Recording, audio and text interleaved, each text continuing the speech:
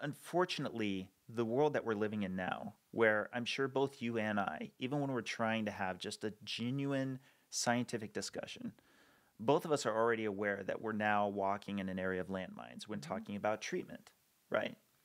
And the irony is, I was bringing this up with a lot of pro LDL folks, or I should say pro LDL lowering folks. So I'm saying, you realize that right now, probably the best evidence for, say, statin therapy might exist in the milieu of these large metas that can better isolate the exact time for which they're most efficacious.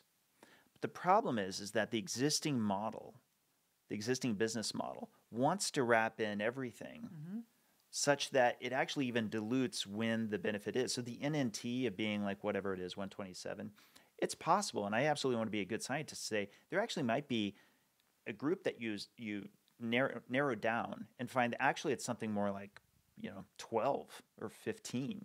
In which case, if that's my family member, I want them to have it at that time if they have that exact context, right? But what is the data that exists today that's taken metabolically healthy folks with high LDL and seen what the development of atherosclerosis is?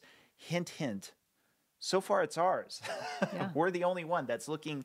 We're the only group that's so far looking at folks with sky-high levels of LDL, but otherwise no impairment of existing metabolic health or lipid, things like genetic familial hypercholesterolemia, anything along those lines.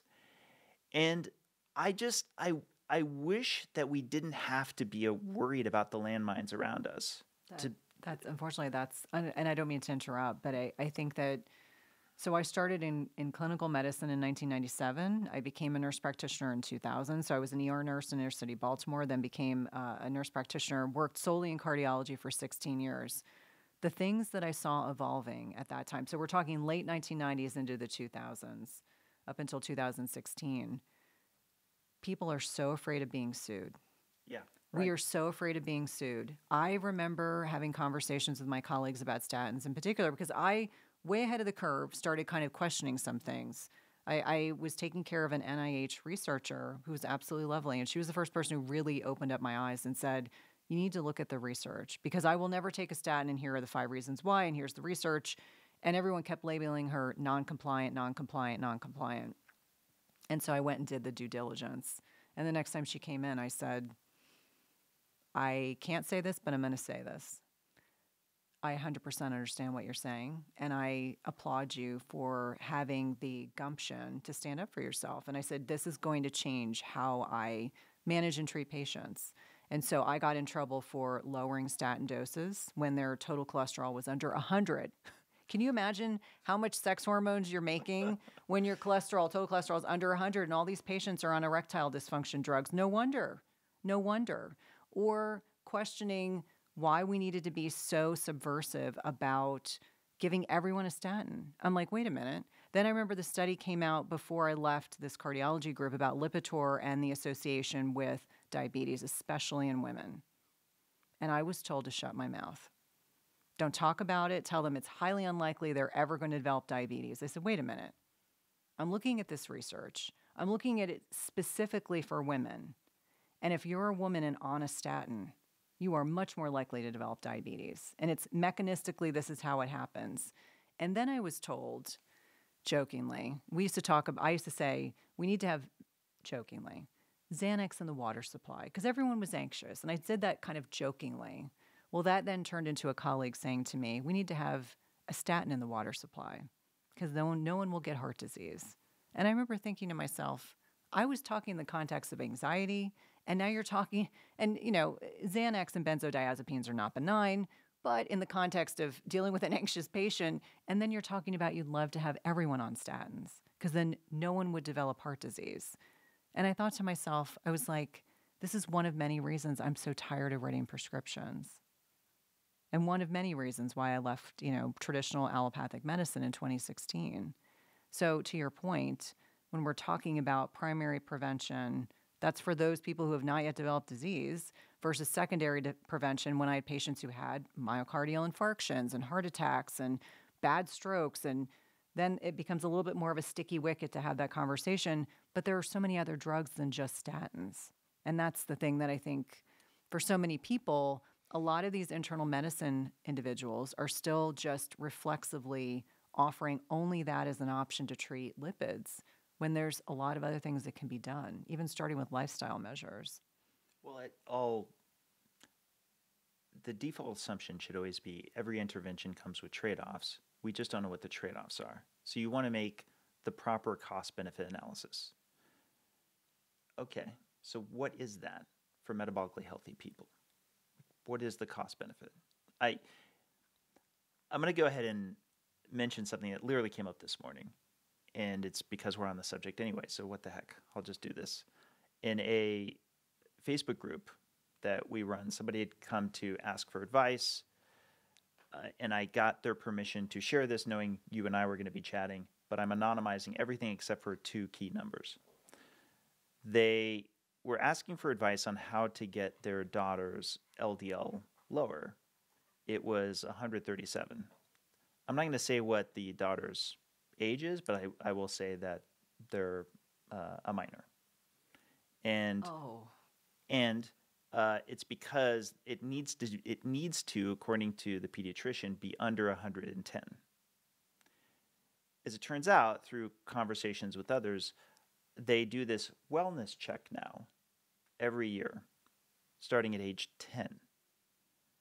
And yes, if the lipids are part of the wellness check blood work, and if they have an LDL above 110, as in the case with this pediatrician, they're recommending that she see a cardiologist and potentially go on a statin.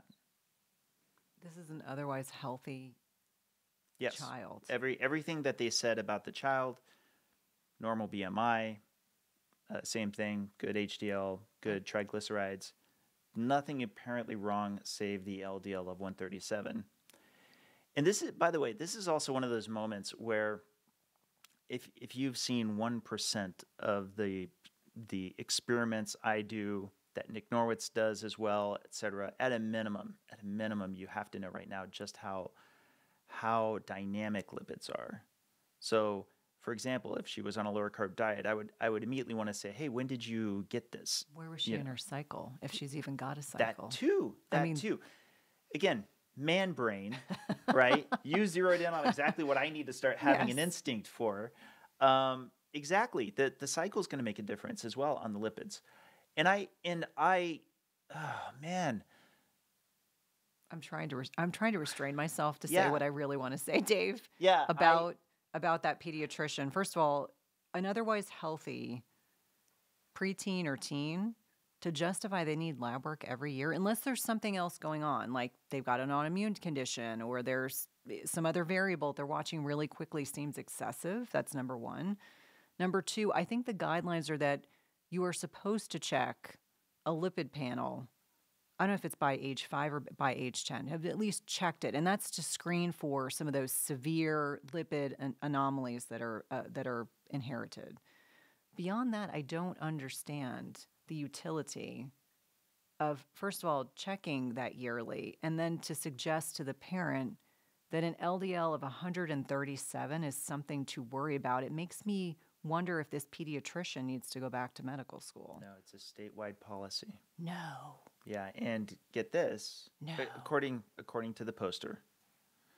I don't know any states that are doing that. I'm just curious. Yeah. And the poster said what I probably would say as a parent, which is, hey, I as an adult can push back on my doctor. Correct. I'm scared to death of a doctor telling me what's appropriate for my child and then me pushing back and possibly getting authorities of some kind, something involved to suggest in any way that I may not be a caring and considerate parent. I think I mean, obviously I'm not aware. Obviously this could be a state that I'm unaware of, but I do know in the state that I live in, the great state of Virginia, and I say the great state of Virginia because I love where I live. But the point I'm trying to make is that any well-meaning internal medicine doc, pediatrician, nurse practitioner, PA, would not question a parent asking what would be the necessity of putting a teenager, an otherwise metabolically healthy child, on a drug that has profound net impact on, I mean, you think about it, your frontal lobe is not fully developed till you're 25. I think we have to be incredibly cautious with chronic drug therapy in individuals that are still growing. And I guess I'm completely taken aback as a parent because I'm so careful and protective.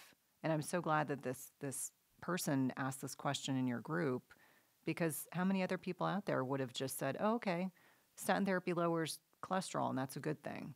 But this isn't someone who conceivably is either actively in puberty, clearly is not a fully formed adult yet. Their brains are not fully evolved. You think about, yes, there's a separate cholesterol mechanism in the brain than there is in the peripheral body. But we know all statins cross the blood-brain barrier, every one of them. I mean, I could get on a soapbox. Like I'm trying to be restrained because it's deeply troubling that this is becoming a policy.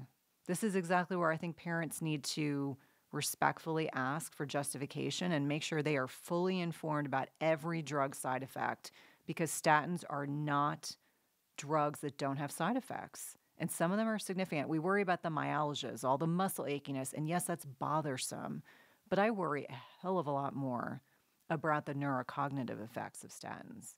Those are the things that make me nervous, because I prescribed them for over 16 years. And I would say, like, humbly, it was conventional evidence-based medical therapy, and that was what I was held to. But I think about this retrospectively now, and I say, know better, do better. And that's why these conversations are so important. I feel like you should just be able to just simply ask, can I see the data? Yeah. Like, just that simple, right? If this is a new policy to get children to consider being on statin therapy. And if it's just screening, that's one thing. Just to screen for some of the genetic lipid anomalies, that makes sense. Like I totally respect that. For sure. Like if there's genetic tests that you could find out sooner if somebody has, for example, homozygous FH, I'm all for that. That would be great, because that actually is a dysfunction in lipid metabolism, as well as really all of your cells that are nucleated with things like receptor binding and so forth. That's a big deal. Yeah.